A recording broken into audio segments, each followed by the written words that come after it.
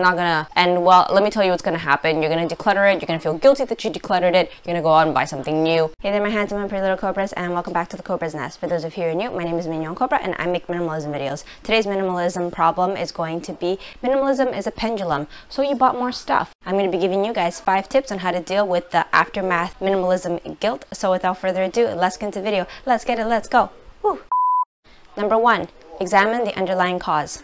There's nothing wrong with buying new things. There's nothing wrong with buying in general. We're here to address when you might have bought a bit too much and you're feeling a certain kind of way about it. And I'm here to let you know that minimalism is a pendulum and it swings from our maximalist tendencies to our minimalism tendencies, and everything in between is perfectly okay. We're just trying to examine what caused you to make the specific purchase and what's causing you to feel a little bit guilty. So if we can learn and understand what's going on in the underlining, it'll help make these same mistakes in the future. Some common causes of maybe buying a bit too much: you were indecisive, it was an impulse purchase, you were bored, you were sad, you were angry, you were happy, you were with friends, you were alone. So figuring out what it is just more knowledge for you. Number 2, forgive yourself. I think in this minimalism community, it's quite easy to get caught up with the whole hype of buy less, declutter more, and you might feel like you have failed yourself, you have failed this image or standard that you have for yourself. And let me tell you, as somebody who has carried a lot of guilt with her about whether things that I bought in the past, holding on to guilt beyond learning the lesson is extremely unhealthy. So I just want to let you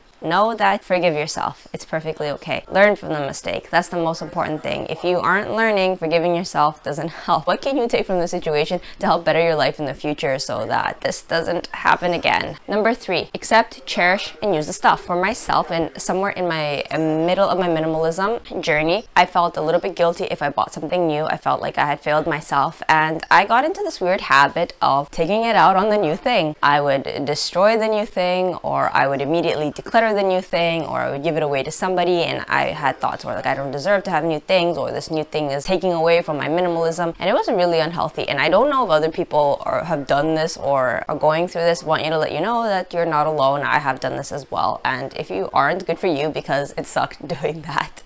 I want to enjoy my nice things too. Accept this new thing that has come into your life, cherish it, get the most use out of it, and try to understand that sometimes shopping does open up our appetite to want to continue to keep buying more. But if we just take a step back and we examine and look at the things that we do have, we might realize, hey, you know, I have enough. Number 4, examine the purchase before. So I know that right now you've already bought it and there's not much you can do about it, but moving forward, some purchases are best addressed beforehand. So if we can do our research diligently and we can premeditate upon it, make a wish list, sleep on it for a month or 2, or in my case, seasons or 2, maybe wait a year or so and see how you feel about it, then we know that these larger purchases that might induce a bit of guilt, we are better equipped to handle it. We're more responsible about making the purchase. I think a large expensive purchase, there's nothing to feel guilty about it if you already did the preliminary work. If you saved up, you were intentional about it, you did your research, you got a good deal, you know how long you're going to use it for, you know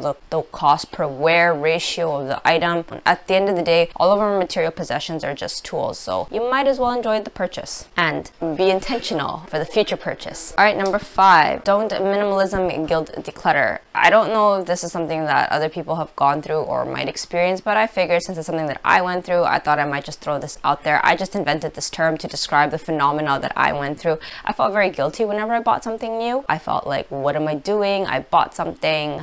I hate myself.